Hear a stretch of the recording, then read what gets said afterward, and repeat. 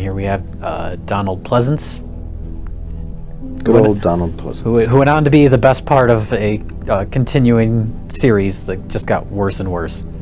He was always the best part because he got crazier and crazier as the movies went along. He is overacting so much in Halloween 5, it's great.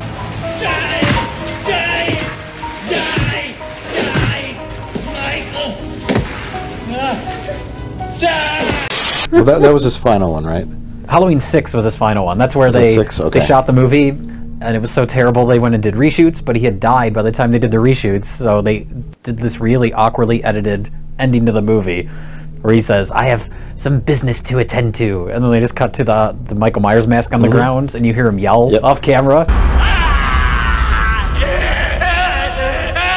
I saw that movie in the theater. I did too, yeah. And I was like, what? Yeah. That was I think that was shortly before Scream.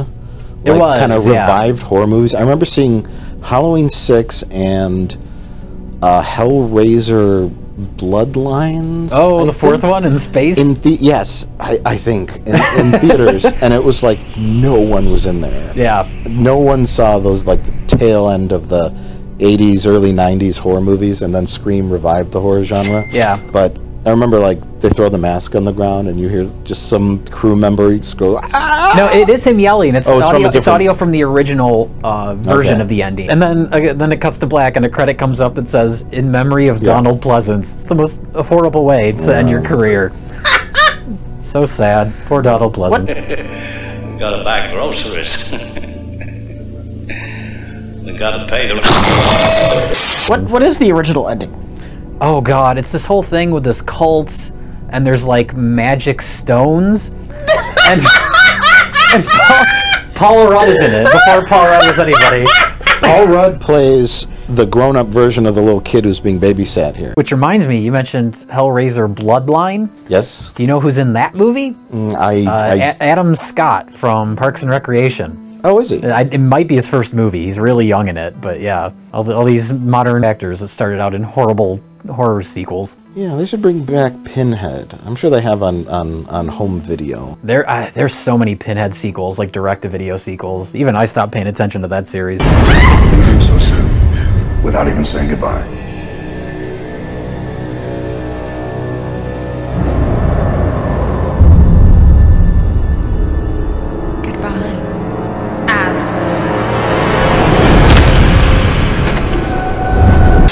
Isn't it kind of funny what happened to the Halloween series, though? It started off just about a serial killer, Michael Myers and Crazy Man, and then you get genetic engineering, and apparently it almost ended with cults and magic stones. Yeah. Paul Rudd puts the magic stones in a circle on the ground, and then when Michael Myers walks into it, he's paralyzed, and he can't move anymore. Did that happen in the film? That happened in the original ending. Oh, okay. Yeah. Yeah. Because I was going to say, I don't remember anything about the sixth one. Yeah, no, the cult stuff is still in there. I remember it's just terrible. The fifth one, I think the little girl's name was Jamie. Yeah, and it was she takes Laurie over. Strode's daughter. Yeah. She's in the fourth one, too. And that's how the fourth one ends, or the fifth one ends, I can't recall. The fourth one ends like this one begins. Yeah, where she's in a clown costume, and I thought that was an interesting ending, and then they completely blew it with the next one. Yeah, I remember this is probably out of the big franchises of that era, like this, Jason and Freddy. This is probably the worst franchise. You think so? I think so, because most of the sequels are kind of bland, and then they get stupid. It does, like the Friday the 13th movies are worse, but they're more entertaining because that series was junk from the start.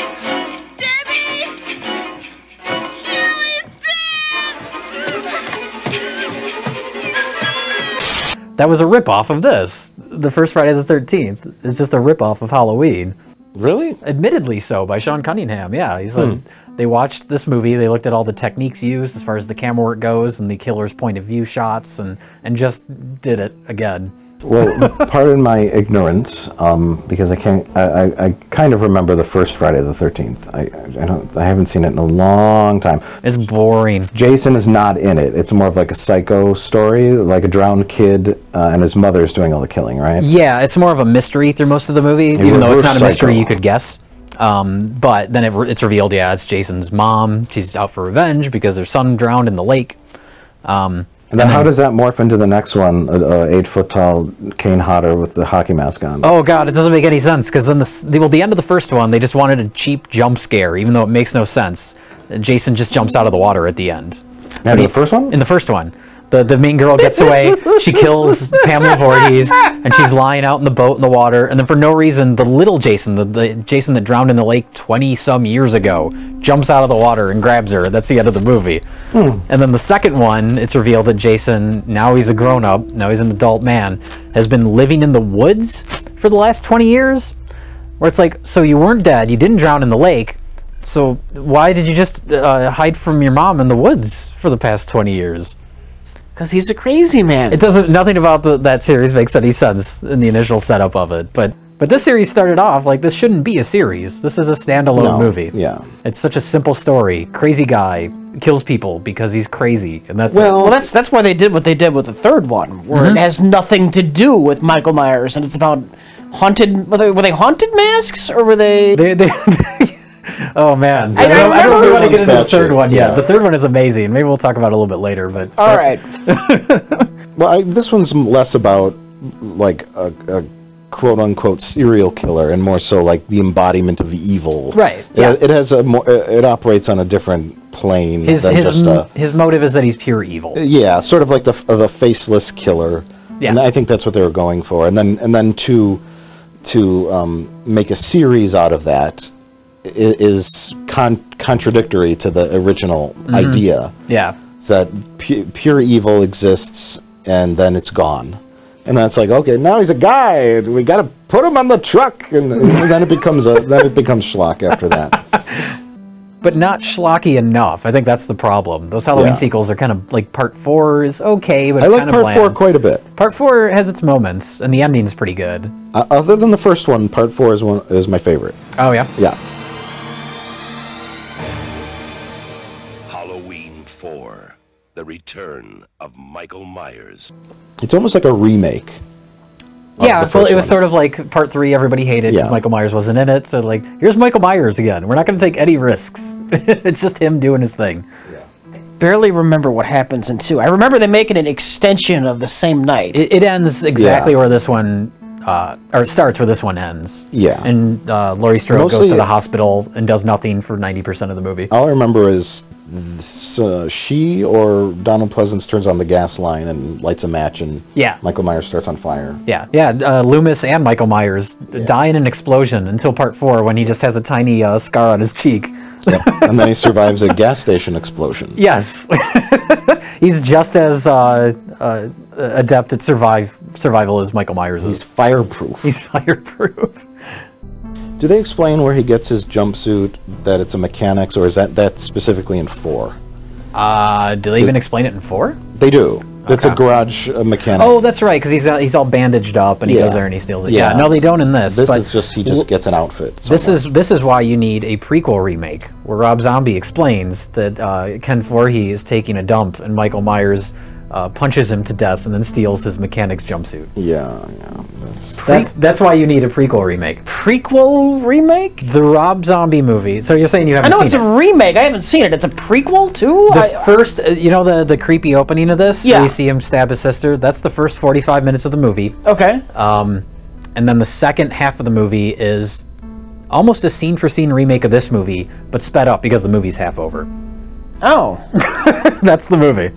And Michael Myers lives in a crazy house with like a drunken father. Yeah, it's a white trash family. His mom's a stripper. It's horrifically bad. Yeah. Although I don't mind the first half of it because it's so disconnected from Halloween. The first half, where you get a little backstory, is fine as its own little weird movie. Yeah. If it wasn't branded with a Halloween name on it, but then it shifts focus to Laurie Strode and her friends, and you realize that Rob Zombie hates teenagers.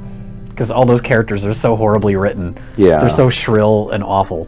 Is it more interesting if Michael Myers comes from an abusive father? No, it's not more interesting if there's all this backstory. Yeah, I mean, isn't it more, he's just a crazy guy. Is he a normal family and one day just stabs? Well, again, it's a different type of movie. Michael Myers could be, in one version of it, he could be a kid who grows up in an abusive, drunken family that turns into a psychopath. This one, he's he's a person, but he's pure evil. Yeah. And there's no soul. You know, I'm asking which is more interesting. This? Yeah. The non-Rob Zombie? I was asking to start a discussion, not to be belittled, Mike. The answer is this one. Yeah. End of discussion. Because, you know. Yeah. Oh, the whore with the big tits hanging down to her knees? Maybe I'll choke the chicken, purge my snorkel all over them flappy ass tits. Rob Zombie could have handled, like Texas Chainsaw Massacre, where it's all crazy hicks that are just yelling all the time. Like, that's more appropriate. But classy, classic, like, tension, that's not his thing. He's more for blunt stupidity. Movie, is it House on the End? The Hills Have Eyes. The Hills Have Eyes, something like that, yeah. Nuclear mutated rednecks, right? Isn't that the plot? Yeah. Yeah. The Halloween subtlety is not Rob Zombie's strong point.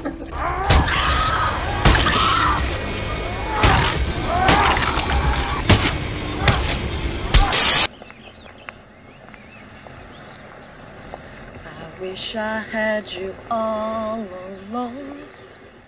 Just that.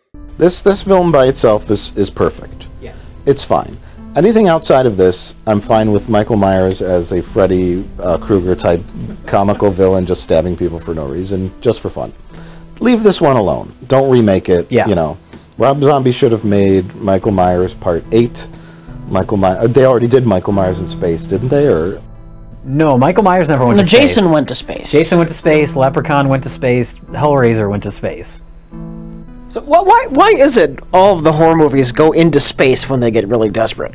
That's exactly why, because they're desperate. I don't know why space, actually. Like, what makes you think Jason should go to space? Well, Jason, they ran out of ideas entirely by the end. Michael Myers didn't quite. I think it's just such a simple concept. You can't really expand upon it too much. No, you have to add stupid shit like he's the pawn of a cult, but you have to keep it grounded in somewhat of a reality. Yeah, Freddy and Jason, you could kind of go off the tracks a little. Yeah, well, especially Freddy, because he's more imaginative. That's more fantasy. And there's a dream element to it. Yeah, you have the Wizard Master in Part 3 shooting lightning bolts out of his fingers, and you can get away with that type of stuff. The only thing they could get away with is in Halloween Resurrection when they did the webcams, and it was broadcast on the internet. Oh yes, back in 2003.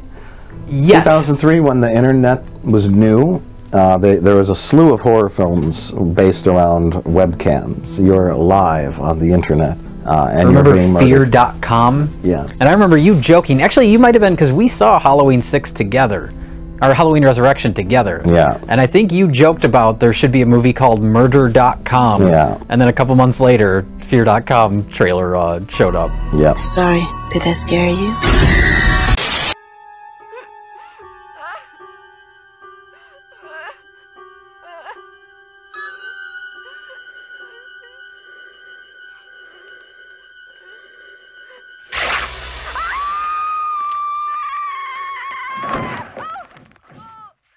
Now remind me, what's his motivation for stalking Laurie in the first place? When this movie was made, he had none. In Part 2, they introduced the idea that Laurie Strode is Michael Myers' sister. Okay, okay. Yeah, that was not meant to be the case in this first movie. John Carpenter threw that in the sequel because he's like, there's no more story. What else do I do? I'll throw this in there. And then the third movie, if we want to talk about the third movie, that's where he said, we got to get rid of this Michael Myers character. Let's turn the Halloween series into an anthology series, which I think is a great idea. Every year, you have a new movie, completely unrelated, that's just about the season of Halloween. Yeah, it's the season of Halloween. Weren't you telling me that you thought hate for Halloween 3 was unwarranted too, but it's a good movie, or was that somebody else? Halloween 3 is insane and wonderful.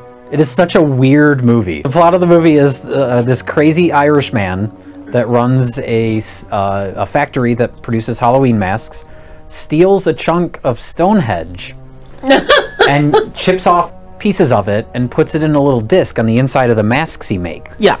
And when a subliminal signal comes out over the TV while you're wearing the mask, it sets off something in the Stonehenge chip that turns your head into bugs. And he wants to do that because he hates children. And that's the plot of the movie. It is so amazing. The third commercial, it's still on, please. Take off the third channel, it's still running. Stop it, please, for God's sake, please stop it. There's no more time. You've got to, please, stop it now, turn it off. Turn it off. Stop it. Stop it. Stop it. Stop it. Stop it. Stop it. Stop it.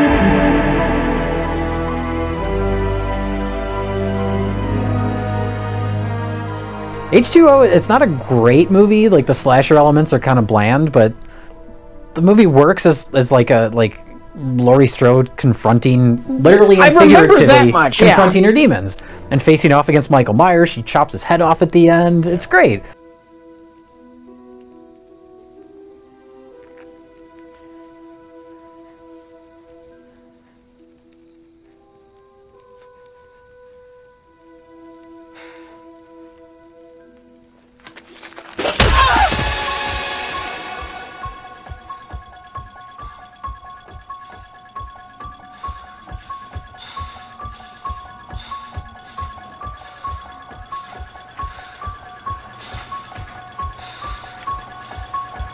And then the next movie, she's in an insane asylum, and Michael Myers shows up, and she falls off the roof of the building.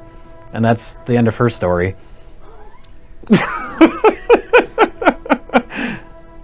I remember that. No. The sequels are so bad.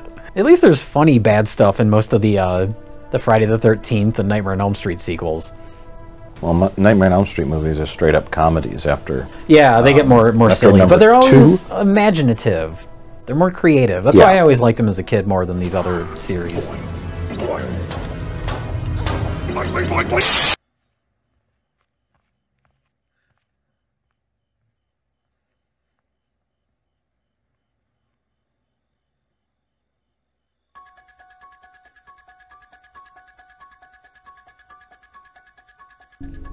Yeah, and I love the subtle little look on his face, like he's not surprised that Michael Myers is gone. Music kicks in, and then we just get a little montage of all these shots of places he's been. He could be anywhere. It's so great.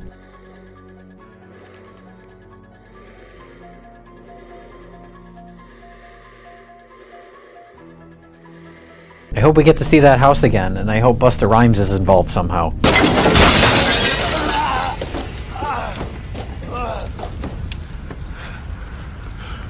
Trick or treat, motherfucker. No. That's what everybody said when this movie came out, right? I can't wait to see the next one. I hope Busta Rhymes is in it. Me? Huh? Fucker.